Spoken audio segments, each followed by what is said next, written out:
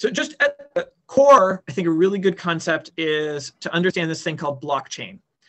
And the way that I think of it is a block is something, it's really just a list of transactions. And it used to be that if you were working with a bank, they'd have essentially one block or one big spreadsheet. And if you changed one transaction on it, it could cascade all the way down and it could change results. So you always had to be suspicious and auditing how do we know that nobody has messed with this transaction log? Well, the way that the blockchain works is it puts just a smaller set of these transactions into a block, which is then locked with a hash. And I'll talk a little bit about what a hash is, but just the concept that the hash is cryptographically generated as a unique number that can only be produced by that whole set of transactions before it. So it's a derivative number. And there's a thing called consensus. So the group that's included in the consensus is a process help to close the block and generate the hash. So that means over and over, there's a group, they agree that this is what happened in a time period. They produce a hash that closes a block, and then that hash goes into the next block, which makes, that's the first transaction. And so if anybody ever changes the first block, it'll impact the second block. So each one is verifying the next one. And just to what is the hash, right? So any text, it gets converted essentially to a number. It's put through a formula that it creates a unique number. Now, the thing is that number can't be back calculated to decide the original text. It's like if you had 100 numbers and at the end you said, all right, we're going to check this by adding them all together and just seeing what the last digit is, or seeing if it's an odd number, an even number. One of those types of formulas here, there's an example, is SHA3. That's a more modern one. There's a number of different formulas, often using prime numbers to be able to calculate these hashes. So the word MakeHaven to a hex number is right there. And you can see I did MakeHaven with a space. It's a very similar hex number. But once you put it through SHA3, you get entirely different resulting hashes. And that's part of how it's not transparent. So any small thing will result in a totally different number. And this is what makes up transactions within the blockchain for Helium. So this is a test transaction that I did with a friend. And all that goes into the ledger is who is the payer. And that's not my name, but that's actually a hash of my of what I have in my. What you can do is you can salt your hash, so you can keep generating different hashes that are unique just by adding a little salt or adding a little number to whatever the core name is.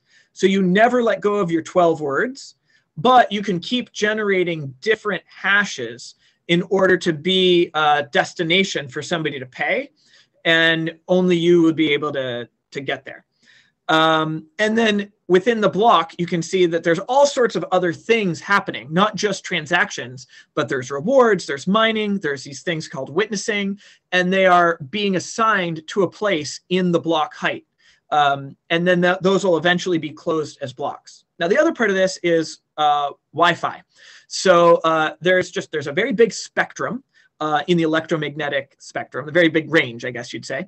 And as you start to look where it says like skyscrapers and mountains, you're in the larger big wavelengths. These are very long transfer of various items. What is this useful? So LoRa is in the very large wavelength. And that means that with very low energy, it can go through a lot of items and be deployed. Why would this be useful? Well, you might want to, like this gentleman, Jacob here, is deploying a temperature water quality sensor. You might want to create this is a tab that's talking to a phone. It's giving you can learn some about what we're doing. I'm going to mute, looks like my neck.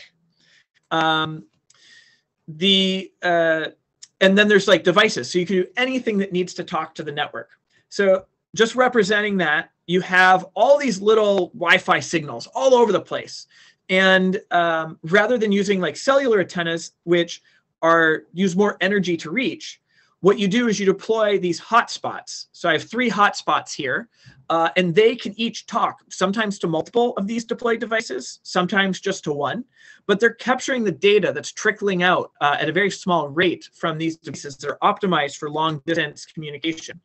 And then those hotspots are communicating to each other, the thicker dotted line, and also to the internet, where they are synchronizing their blockchain with the other ones in order that everybody knows all the transactions, everybody can agree, and it can't be faked. There's lots of different devices now that are available. I'm using the first hotspot, but there's several hotspots that have come out, essentially routers. Here I am installing the one on MakeHaven in a weatherproof location, and I've also added an antenna to get better range. And why do I care about range? Well, that's because my hotspot can reach many people around the area. You can see these yellow dots are not people, but hotspots that I've reached in our region. And I'm getting rewarded for all of those hotspots that I'm able to communicate with. Essentially, there's these things called challenges that say, I bet you can't reach this hotspot, who can't reach this hotspot. And if you're selected at random within these challenges, you can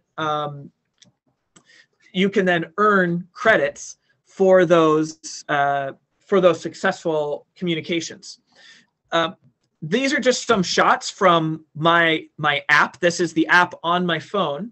And you can see this is a shot from earlier today. Some of these rewards, these mining rewards, now it's called mining as you prove the coverage and meet these challenges and communicate with others. And I'm getting a pool of these mining rewards of this made up cryptocurrency. Now this is rewarded in the cryptocurrency. In this case, I converted it to dollars, so you can see what the current equivalent value of dollars is. You can see that I'm getting more witnesses. This is on the second one, that I'm getting a fair amount of challenges, so that's decreasing over time. As more hotspots are joining the network, the rewards and the share has been decreasing. And then I have a wallet. You can see that there's a hashed QR code there. And that's a fine thing for me to show. If I showed you my 12 words, anybody could steal my money. But I can show you that because what you can do there is you can send me money, which is I'm okay with. And that is it's a truncated hash underneath it. Now, how does this come into play with money? Well, each one of the HNT, these unique cryptocurrency entities, which are entered onto the blockchain, and they only exist because they've been entered on the blockchain and everybody in the consensus group agrees they exist. Well, they only exist digitally as a medium of exchange for this network of devices and routers and people. But there's a fair amount of speculation that this network will be successful, and it's had a very good beginning. And so based on that, folks are thinking that this is going to have a lot of value. And so it's risen, these cryptocurrency tokens, from 20 cents to $8 or even $10 at times in value that you can exchange it on the market. But there's no guarantee it will stay there. It's all related to speculation. There is an economy around this. So they are doing what's called halvings.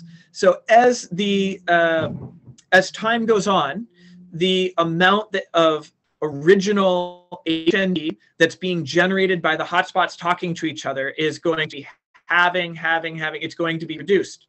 And as little devices are utilizing this currency, so people will pay money to buy HNT, that then is the fuel to have their devices communicate, those will be burned. Those credits go away as those devices communicate, so creating a scarcity and driving up the price.